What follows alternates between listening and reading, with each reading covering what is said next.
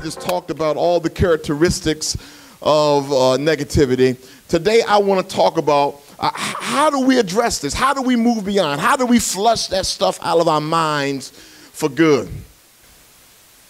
The first thing we have to do is understand that our thoughts are real and have actual anatomy. That our thoughts are real and have actual anatomy. I think sometimes we think because we can't see it, there's no physicality to it.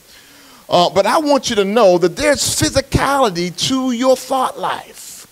I was reading an article, and I'm not a scientist or a biologist or a doctor, at least not medically, but there were some things that talked about that kind of blew my mind a little bit as it relates to our thought life. I kind of thought that our thoughts, because we don't see them, that there's nothing tangible about our thoughts.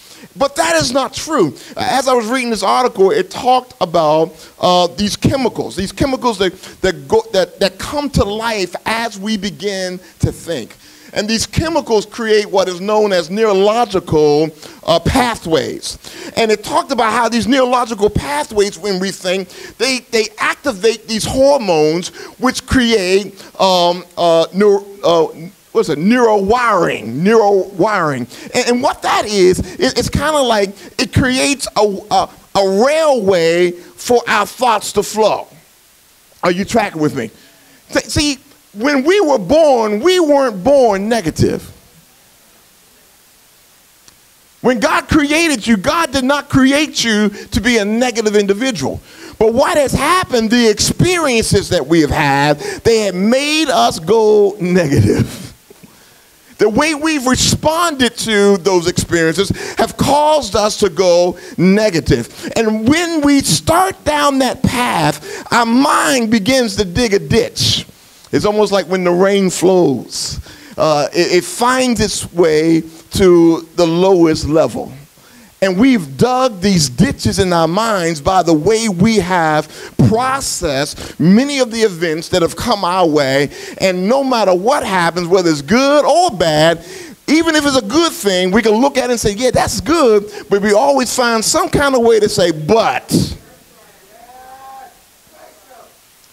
Yeah, God opened up this door and I got that brand new job, but they're not paying me all I wanted to make. Yes, I found this beautiful woman, but you know what? She don't do her hair the way I like it. Or I found this guy, man, wonderful dude, man, but you know what? He don't make enough money for my taste. Y'all know y'all need to be saying amen. Y'all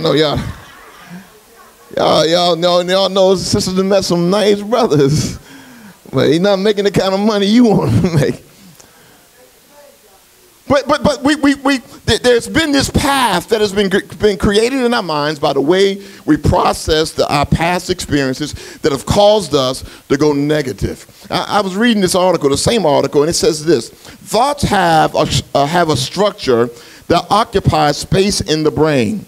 Thoughts and memories, which are known as neurons or nerve cells, resemble trees. Information that is dispersed from the five senses is processed in a certain area of the brain. Branches are then formed on the trees to hold this information in long-term memory. These branches, which are grown in the brain, create attitude, influences our decisions, and become part of who we are. Now, let me tell you what that all means. That means that we have got to stop entertaining some of these thoughts to come our way. Because these thoughts have anatomy, there's substance, there's tangibility to these thoughts. And when you continue to allow these things to run over and over and over and over again in your mind, they create branches in your brain. And those branches grow leaves. So you don't just have that bad thought anymore, you have the fruit of that thought in your head. So it's not just about the negative thing that happens, it's about everything that resembles that you make it negative when it's not always a negative situation. So one of the first things we got to do is realize that when you have a thought, it is not just a thought. It's more to it than just a thought. That's why there's certain thoughts you have you just can't shake. Especially if you keep on focusing on it. So number one is you got to understand that our thoughts are real and they have actual anatomy. The second thing is we got to examine toxic thoughts by asking yourself, is this thought good for me? This thing that I'm entertaining, is this thing good for me? Is this helping me grow? Is it helping me mature? Is it helping me to be a better husband, a better wife? Is it helping me at all? Is this thought good for me? Now listen, there's some thoughts that come our way, and we know this is a good thought. I need to act upon this. I need to respond to this in a positive way. But then there's some thoughts that come our way that we know we don't have no business whatsoever focusing on that thought. Can anybody say amen? Now I know we can't control our thoughts. We can't stop certain things from coming to our minds, but we absolutely can control how long I'm going to think on that thing. How long am I going to focus on that thought? And so we have to become conscious aware. We have to be aware of what's going on in our heads. We got to stop allowing those evil thoughts, those crazy birds to keep on flying over our heads. You know, we got to see thoughts kind of like birds. You know, if a bird try to land on your head, what are you going to do? Huh? Somebody say run. That wouldn't be a bad thing. But if a bird tries to land on your head, what you going to do? You're going to swat it away. Well, we got to see that same requirement or respond the same way when those thoughts come our way that we know are destructive. There's some thoughts that have come my way, Sister Bernie, that as I'm thinking it, I know I should not be thinking about this. We got to take control of our thought lives. That's why in the book of Philippians, we read it last week, Philippians 4:8, it says this: summing it all up, friends, I say you do best by filling your minds and meditating on things true, on things noble, reputable, authentic, compelling, gracious, the best, not the worst, the beautiful, not the ugly, things to praise and not things to curse. You know what? Yes, there's nobody in this room who have not had a traumatic event happen to you in your past. But every single day, do you have to relive it? Do you have, is that thought, focusing on that, is that going to make you a better person today? Now listen, I'm not diminishing the fact that that happened to you. I'm not diminishing the fact that that stung and that it hurt and that it was painful. But guess what? I cannot go back and change what happened yesterday. There's nothing I can do about that person, about that thing, about those words. There's nothing I can do about that. But guess what? I can do a lot about today.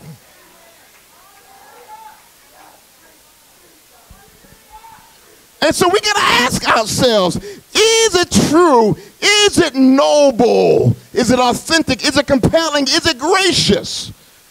Is it going to bring about the best in me? Is it going to help me to be a beautiful person, or is it going to make me an ugly person? Is it going to make me praise God, or is it going to make me revolt against God? We got to do something about our thought lives. You know, Colossians says something that I think is interesting. Since you've been risen with Christ, since you've been risen with Christ, he says something. He said, set your mind. All right? Now, if you are a believer, what this text is saying, you have to deliberately begin to think upon things that are godly things. Let's bring it down to earth a little bit. We got to begin to think about godly things, not about the pain, not about the hurt, not about the frustration, not about the guilt, not about the shame, but we have to deliberately set our minds upon things that are going to help us grow and mature and honor Christ in the universe. That's a deliberate action. You know, one of the perfect examples would be, how many of you ever changed the channel on your television? Anybody ever do that? Anybody ever do that? All right, and I guess a better example would be like it was back when I was a kid. Y'all remember when the knob used to fall off? Y'all remember the knob used to the knob would fall off? So some of the young folk, they're looking at me, they don't even know what I'm talking about. The knob used to fall, wasn't no remote control, you know. If the knob fall off, you're going to find you a pair of pliers. It was a deliberate action. You had to get up out of your chair, walk towards that television, and change the channel with your pliers. And I know you parents know, if you were anything like my dad used to be laying in the bed upstairs, screaming through the house, Lee! Tanita, Lee, Angie, y'all come here. We come upstairs running, thinking something, some kind of emergency or something. Hey, get them pliers over there and change that TV for me.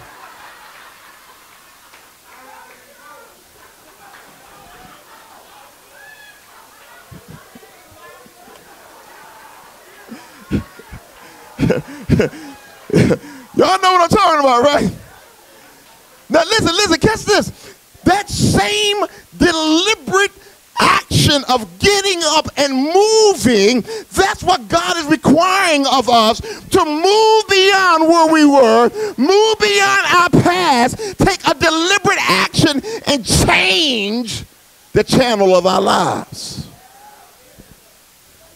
Because, sometimes we take on that victim mentality.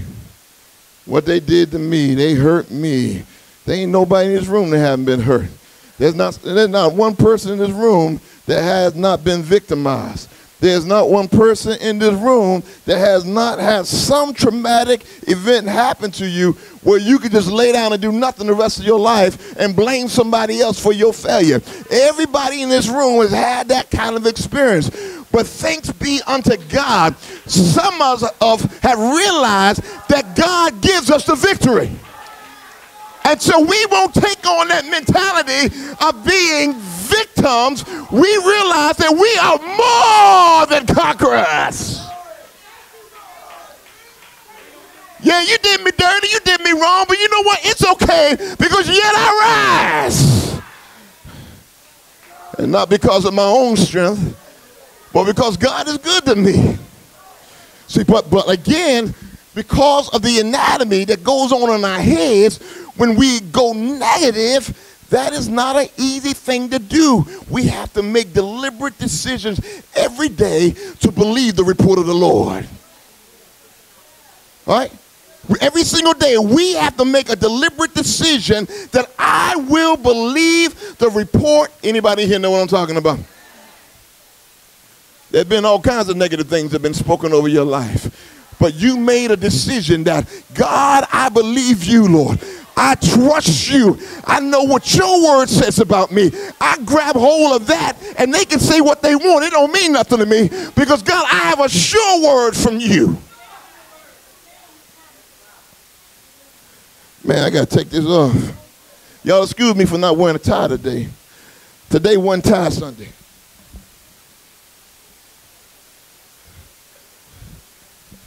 Somebody said, where would you want to wear? Praise God. But listen, catch this. Someone said that it takes between 21 and 28 days to form a new habit, where there's no scientific data that actually supports that. What we found out is it takes anywhere from between 18 days and 5 months to create a new habit. We have data for that. And on average, it takes about 66 days to form a new habit. Now, if you habitually go negative, you got to start today developing new habits. I hope y'all listen to what I'm saying. Somebody said by Easter we're going to be okay. But you can't keep on delaying, saying, well, tomorrow I'm going to start working on this. In this room today, we got people, you need to start right now saying, guess what? I got 66 more days. And in 66 days, I'm going to be a positive individual. Now listen, you can't do that in your own strength. You need the power of the Holy Spirit. It's our cooperation with the Holy Spirit that's going to bring about that transformation. Let me tell you something. You ain't going to pray this into happening. You ain't going to speak in tongues and all of a sudden you be a positive individual. I just want you to know that. God's not going to do it that way. What God is going to do, or what he is requiring, is that we cooperate with the Holy Spirit, work through the process, and let me tell you why he does it that way. Because at the end of the day, you will appreciate it so much more knowing the struggle that you had to go through to overcome that negativity. Number 3, you got to do something with that thought now. Number 3, you got to do something about the negative thoughts. Can't let them fly over your head.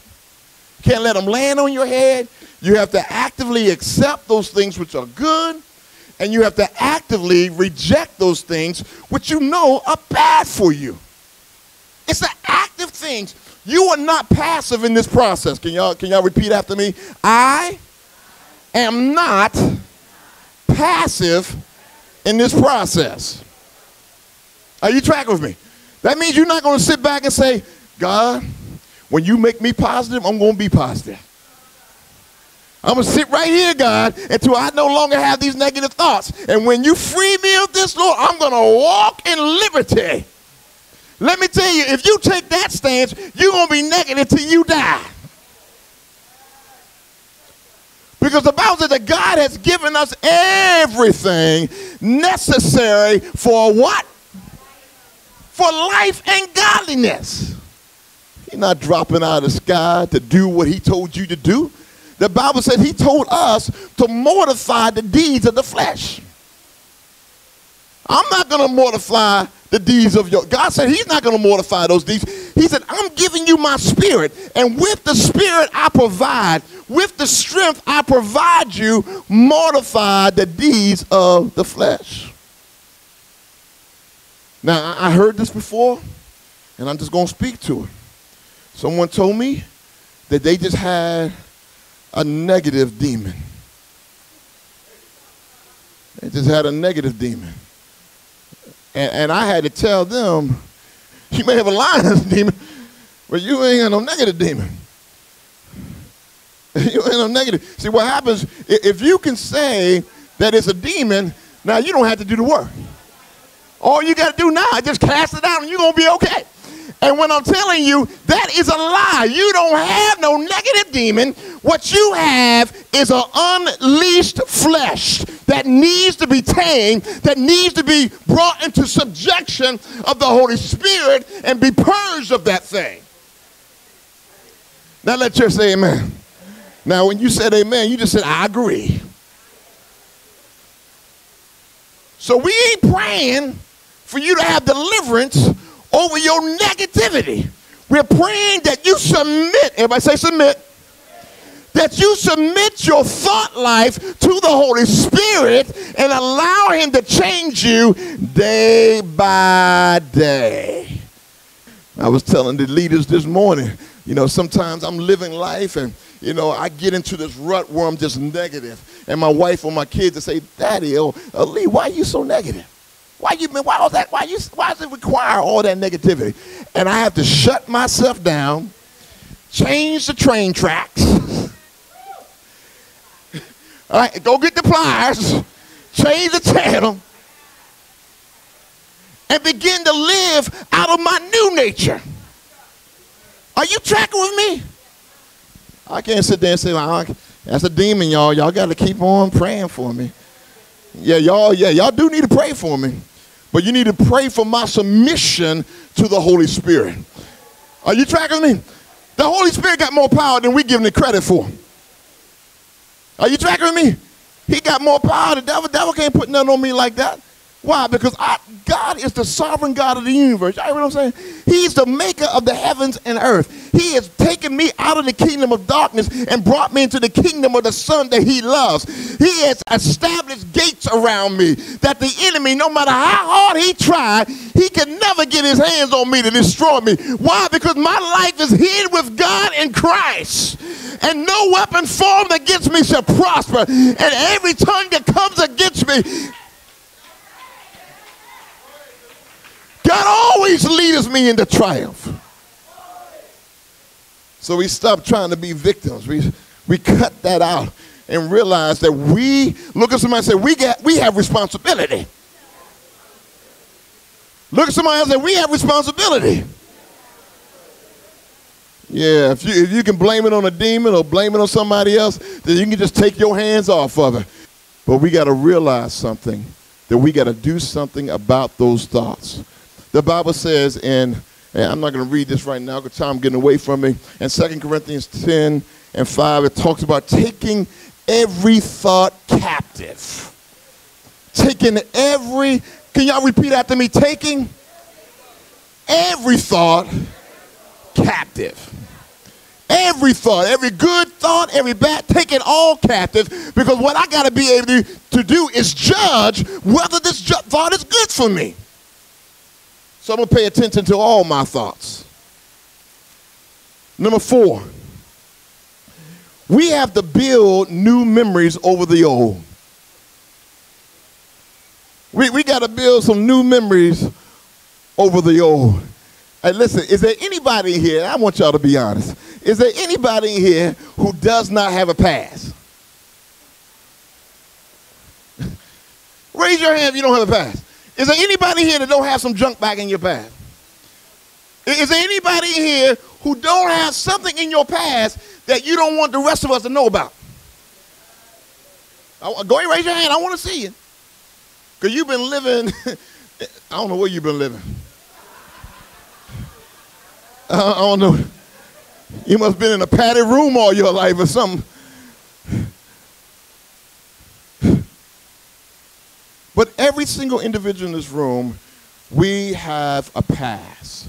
And there's some things that we have done. Now catch this. There's some things that have been done to us that we don't want no one to know about. They're painful. They hurt. They are real. They have anatomy. They have affected us in crazy ways. But you know what? That's still no excuse to be negative. If my past has been bad, I want my future to be glorious. So what that means, Vonetta, is that every single day, I'm going to do something that's going to lead to the praise and exaltation of who God is. I'm going to plant a seed that's going to come up later on in my life that's going to ensure that I have a glorious future. If I want my future to be glorious, I got to stop planting bad seed. If you keep planting what you've been planting, you're going to keep getting what you've been getting. If you keep on hanging on to what happened to you in the past, then you are allowing your past to dictate your future.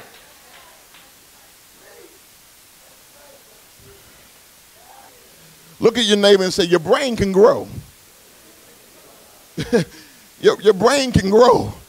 That means you can create new memories, new neurons that hold your new memories.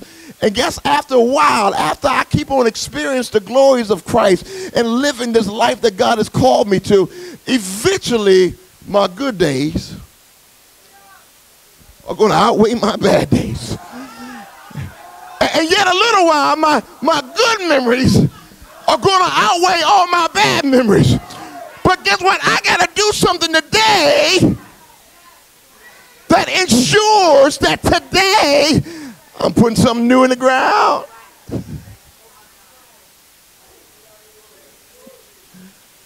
Now, let me tell you what the blood of Jesus does. God takes red blood, put it on my black sinful life, and makes me white as snow. God takes red blood, put it on my dark thought life, and purges or purifies my mind. See, that's what the atoning work of Jesus Christ was all about. Not just to save you, but to cleanse you. Because there are some things that we struggle with that's not about my sin, nor is it about your sin. There's some things we struggle with that's about sins that have been done to us. Can I talk about this for a second? Statistically, just by the numbers in this room, there's somebody in here who has been sexually abused. Statistics alone prove that. There's somebody in this room that have been in a very hurtful relationship, painful relationship, physically as well as verbally. There's somebody in this room who has struggled with a drug addiction. Statistics alone, I know it to be true. That there's somebody in this room who have struggled with sexual identity issues. I know that to be true just by statistics alone. There's somebody in this room that has possibly been sexually abused by an uncle or aunt or a father or somebody that you know that's did. I know that. Statistics alone tells me that. Now, let me tell you something else I know about that room. I know about that based upon statistics alone. That there's somebody in this room that has abused someone. There's somebody in this room who has assaulted someone. And we don't want to talk about that in church. We want to act like, oh, we've been praising God and thanking God all my life. But I know by statistics alone that we got people in this room that have been victims and have been victimized. And I want to tell you, no matter where you fall on, that the grace of God is sufficient. We both need the same grace. Whether you are the victim or you are the victimized, we need the same grace. And if you are the victimized, let me tell you something. You repent to God and the person you victimized. Don't even worry about the jail scenario. If you did it, if that's the consequence, you take it. Why? Because you want to be whole. God will give you a peace to endure whatever you got to endure. God's grace will be sufficient. Don't even worry about that. It's more important that you're pure before God. And if you have been victimized, give that thing to God. God's grace is so sufficient. Because you've been victimized and you've been living your life thinking, what did I do to deserve this? What did I do to edge that individual on? What did I do? What happened? And this is real talk here. This is the real deal. This is where we live. I know this based upon statistics alone. And I'm telling you, it is not your fault. It is not your fault. God has not abandoned you. God loves you. You don't have to walk in shame. You don't have to sit here and wonder, what is it about me that makes me unworthy of love? I'm telling you today that while you were dead, when you were a mess, Jesus died for you. He was there the whole while. He didn't wait till you were perfected. But when you were at your lowest state, God commended his love towards you. And let me tell you something else. You had that experience. It was painful, and I know it hurt. I know it hurt. I know it was painful. But let me tell you this. God is giving you a testimony. He is trusting you with a testimony, my sister, that transcends anything that you would have been able to say to be affected in this universe. And now, listen, there are people in this room right now that you've had some bad situations happen to you, and now you're saying right now, you say, God, I thank you. Now, people outside, they're like, well, so-and-so happened to you. How you thinking God? You thinking God because you know right now, today, God, you know that God brought you out, and also you know God has put a word in your mouth for all the other hurting people. Now you're able to speak life. You're able to speak hope. You're able to say to them, yes, that happened to you. But guess what? God is faithful. God is a deliverer. God is a keeper. God is a sustainer.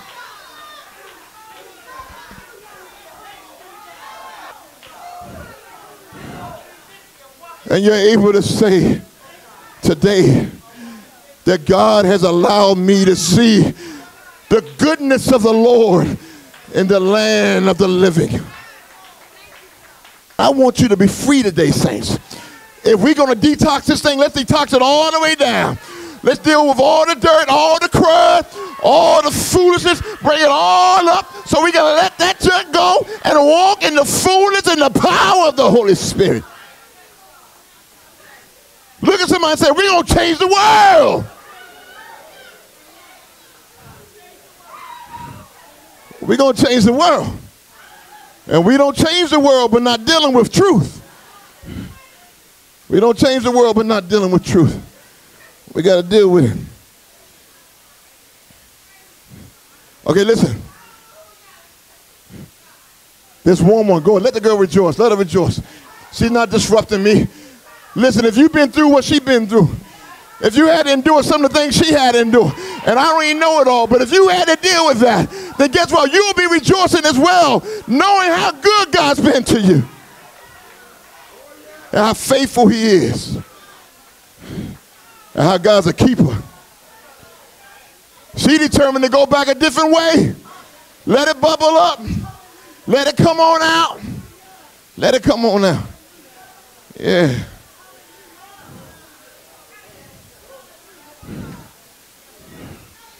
Okay, let me give you one more. Let me give you number 5. Let me give you number 5. See, let me say this, y'all. See, this is what revival is all about. It's not about foaming at the mouth, speaking in tongues, rolling on the floor. What revival is about, God doing something on the inside and causing that filth to come on up and come on out. To empty you of all that foolishness so he can fill you with his presence. Every single day, we have to delve into the Word of God. Let the Word of God be our meditation day in and day out. Because we got to replace that negativity with something. And let me tell you something, cliches aren't that powerful.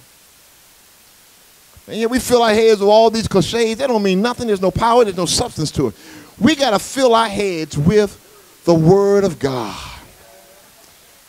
Listen. Psalms 119:9 says, how can a young man keep his way pure? By guarding it according to the Word. Let me give you a very practical thing that I do. I love promise books. I love them. I probably have about 15 to 20 of them.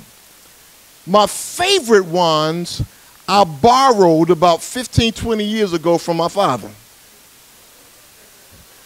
I'm going to give them back to you one day, Daddy. So I didn't steal them, I borrowed them. His name all through them, but praise God. Yeah, that's where it's been. But you can buy these things for like $5. Even today, you can find these things for $1. These things cover just about anything you can just about imagine.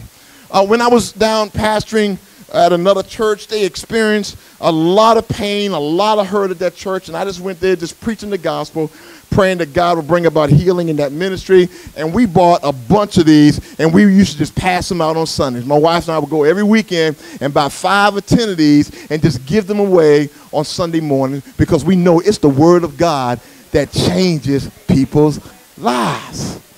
Are you tracking with me? For instance, do you feel insecure? It takes you to Deuteronomy 33 and 27. It says, the eternal God is a dwelling place, and underneath are the everlasting arms. I know that's breathing hope in somebody's life right now. That you know his arms are undergirding you. Let me give you another one. Catch this. Psalms 46 and 1. God is our refuge and strength, a very present help. You feeling insecure? You read something like that, knowing that God is a present help today? I don't have to wait till tomorrow. I don't have to wait till this afternoon, but he's a present help right now. Can I give you another one? Proverbs 14 and 26. It says, in the fear of the Lord is strong confidence, and his children shall have a place of refuge. Now, when you feel insecure, inadequate, when you're walking in guilt, you're walking in shame, when you think about all that negativity from your past, if you have a convenient book like this in your briefcase, in your purse, all you got to do is pull it out. Enemy, I know what you're trying to say, but this is what God says. Are you tracking with me? Now it's only a matter of whose report will I believe? Who am I going to believe? Am I going to believe the report of the Lord, or am I going to believe what the enemy has been speaking to me through individuals?